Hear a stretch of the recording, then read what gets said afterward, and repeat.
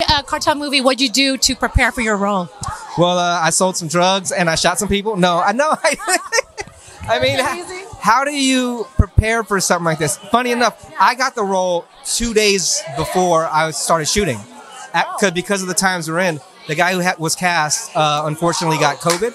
Okay. And so knowing that I know Raja, yeah, so he hit me up like on Friday. He's like, can you come out on Sunday to Vegas? Yeah.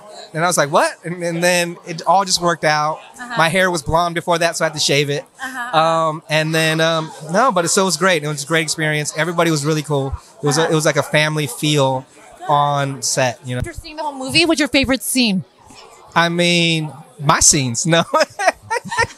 No, I mean, it's the first time I saw the film, so I was really surprised at how well it turned out. Right. It looked great. Everybody was so good in it. A lot of it was really good. I was pleasantly surprised. I've known Raja, like we said, for 25 years, so it's like to see him become the director he's become, it's great. So you're Filipino. What's your favorite Filipino food?